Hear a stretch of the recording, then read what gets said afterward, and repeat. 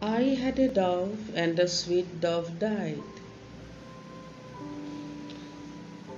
and I have thought it died of grieving. Oh, what could it grieve for? Its feet were tied with a silken thread of my own hands waving. Sweet little red feet, why would you die? Why should you leave me, sweet bird? Why? You lived alone in the forest tree. Why, pretty thing, would you not live with me?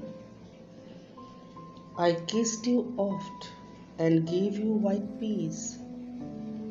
Why not live sweetly as in the green trees? The poet mounts the date of his sweet dove. He kept the bird in a case, tying its feet with a silken thread. Though he loved it very much and provided it with all the luxuries, the bird died. Then the poet realizes that those luxuries could not be better for the bird than its free life in the forest.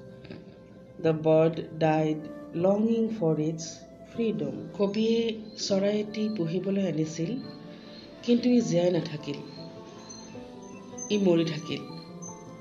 কবিয়ে যদিও তাৰ যত্ন লৈছিল, তাক মৰম কৰিছিল, তাক ভাল ভাল বস্তু খাবলৈ দিছিল, কিন্তু তথাপিও সি জীয়াই নাথাকিল। চৰাইটিৰ মৃত্যুৰ পিছত কবিয়ে অনুভৱ কৰিছিল যে কবিৰ আদৰ যত্ন চৰাইটিৰ ওচৰত মূল্যহীন হৈ পৰিছিল, কাৰণ চৰাইটিয়ে এটি বন্দী জীৱন কটাইছিল।